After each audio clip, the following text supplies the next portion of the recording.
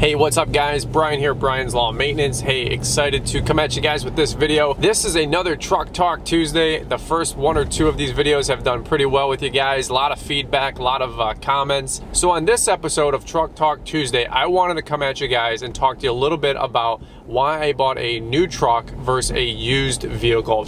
Now, I know in the comment section on a lot of my videos, a lot of people are explaining, hey, you should buy a used vehicle for a work truck.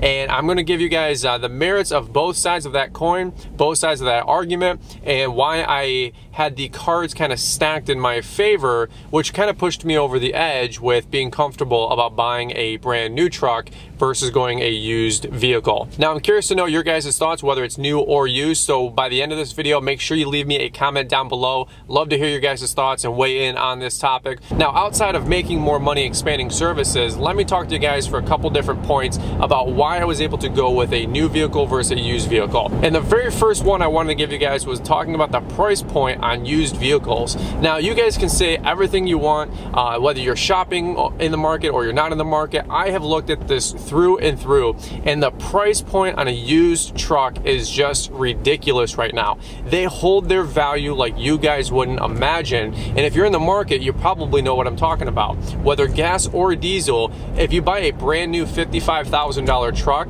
and it's 2 years old and it has 35,000 miles on it, they want $50,000. So you're only saving $5,000 off the top, and who knows what those people have been hauling or pulling for 2 years while they're breaking that vehicle in. For $5,000 savings, it's really not that much to just go ahead and buy a new vehicle. Now, I know a lot of you guys are saying, well, I can buy a 2009 F-250 with 200,000 miles on it for 9,000 bucks. I get that, but that's going to lead me into another point in a few minutes, talking about downtime and breakdowns. To piggyback off the topic of price point, another option that we had available to us was we had a plan through Ford. I'm not going to tell you if it was A plan, X plan, Z plan, whatever plan, Christmas tree plan, okay? It doesn't really matter. But long story short, we were able to get access to one of the plans, which made a significant difference in the price point of the new truck. So that was a huge savings that if I would have just took the retail or the MSRP or even the invoice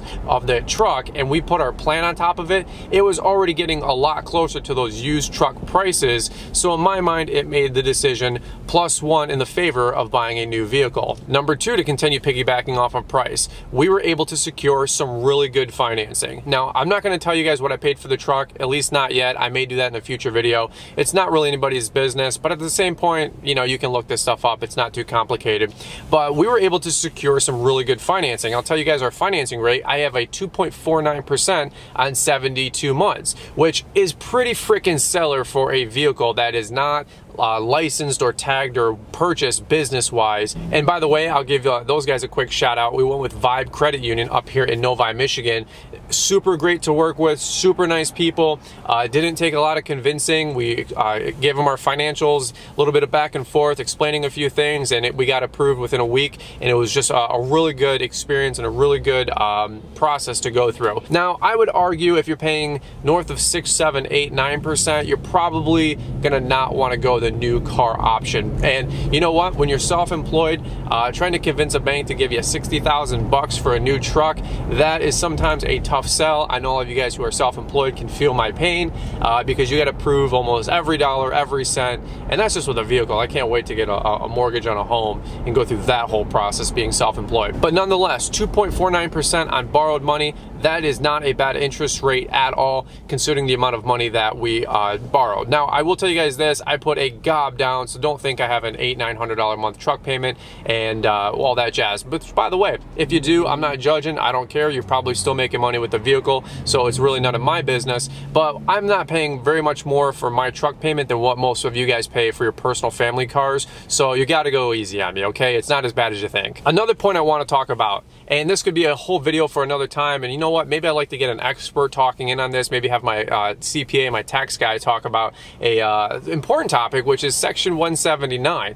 Now, if you guys aren't familiar with Section 179, like I said, disclaimer, I'm not a tax guy, I'm not a CPA, but you need to start Googling Section 179, watch some YouTube videos on it, and understanding what those videos can explain to you about Section 179.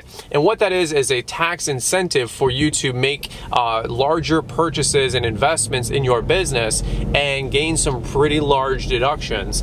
There's some super deductions you can get with buying more expensive vehicles, and you know what, there's a reason why you see almost every business owner driving $100,000 Cadillac Escalades, Suburban LTZs, Chevy Tahoes, the whole deal. They're incentivized to do that. So whether you guys know that or not, whether you think it's a loophole or not, by the way, for all you people that don't understand taxes, a loophole, it sounds like something that it has a negative connotation.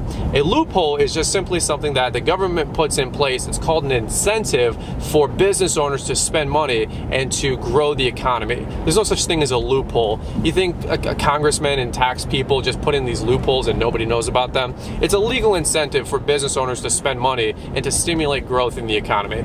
End rant, but that's just a whole nother topic. Gosh, I can't stand ignorant people that have no idea what they're talking about with taxes and loopholes. But that's a whole nother topic. Section 179 basically says that I can get a super deduction and save probably $18,000 to $22,000 by purchasing this vehicle and writing it off first year, whether I write the whole vehicle off or I depreciate it over 3 years. Again, I'm working with my CPA guy. He's giving me some coaching advice. I know what I need to do. I'm not that great at explaining some of these things, but it's a huge incentive to buy a new vehicle. And it can be a used vehicle, by the way. It just has to be new to you and new included in your fleet the same year that you purchase that vehicle if you want to write it off. Now, the last 2 points I'm going to give you guys, and in no particular point, I don't know where we're at on this order list, but I wanted to talk about downtime. When you're a single owner operator, you can't afford for your trucks to be down.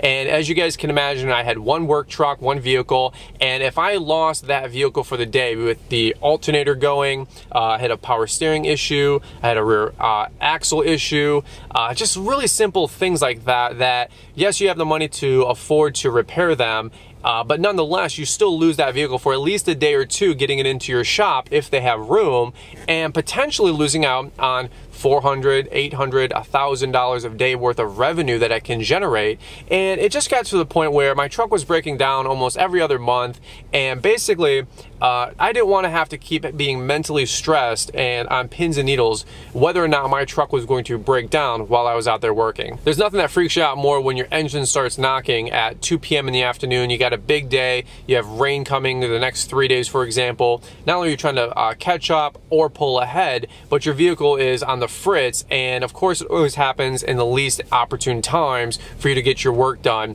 And so downtime was a really big thing for me, that I just couldn't really stand the mental stress and the freaking out of whether or not the truck was going to start that morning. Again, it wasn't a project vehicle by any means, but nonetheless, if I lose 1 day of good revenue and I can't work my guys, I can't work my employees, or we can't do a huge job and we gotta move things around, that was enough for me to say, you know what, I'd rather just have a new vehicle that's reliable, that I know is gonna have power, everything that's gonna work, the engine's not gonna knock and rock, and we're just gonna be able to go do our work and not think mentally about the vehicle and all that jazz. The last thing I give you guys, and I don't know if you can really quantify this one, but anybody who knows what I'm talking about will definitely relate, and there is something to a self-image boost, kind of like a business card boost.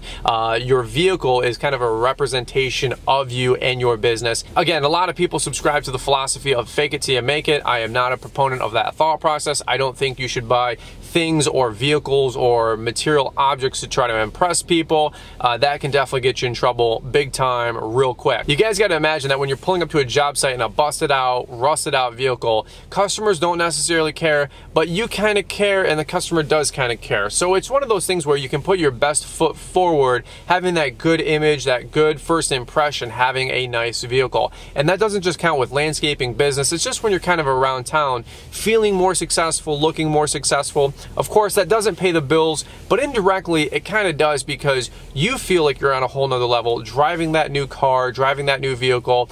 And it's not a reason to go buy a new vehicle by any means, but it's a serendipity of buying that new vehicle based on some of the other points that I had just made. So all that being said, guys, I'm gonna wrap this one up. Nice, short, sweet. One of the reasons why I went with a new vehicle versus a used vehicle. Again, we're adding tons of revenue to our business and our bottom line, which is the #1 reason I bought this vehicle. We can pull more things, we can grow our business, expand services, I can plow snow, so on and so forth. Number two, we got a great financing rate. We got a great price on the truck. I had them bring it over from Iowa. It has exactly what I need, nothing more than it didn't. We put a gob of money down, so our payment is extremely low. We're able to write a chunk of this bad boy off for Section 179, which I encourage you guys to check out. And of course, we got a great plan offered through Ford to incentivize us to buy a new truck, and that was a massive savings as well. Again, this is just my opinion and my experience, and this is some of the reasons why I went with the new truck versus buying a older or used truck that was just insane right now on the resale values of those used vehicles. But I'm curious to know your guys' thoughts. When you're purchasing a new vehicle, new or used, are you guys a solo owner operator? You want that reliability factor and you got some great financing and you went new? Love to hear your thoughts. You guys have fleet vehicles. You guys got a couple of XL F-250s, 4 or 5 of them. You got your own mechanic that can do your own work. Maybe you guys go with used. Love to hear your guys' thoughts. Leave them in the comment section down below. By the way, if you guys want to have us talk about a future topic, make sure you leave that down below. Maybe it can be featured as a new topic in a new video for Truck Talk Tuesday. Guys, want to say a quick thank you for watching this video. If you guys are new to the channel, don't forget to hit that subscribe button. We're giving tips and reviews and ideas about trucks and maintenance, our landscaping lawn care company all the time. So definitely hit that subscribe button. If you enjoyed this one, please do me a big favor, hit that like button, maybe share it with somebody in the community. Guys, that's it from me. Wanted to say a big thank you again for checking out this video. We'll catch you guys in the next one. You all take care.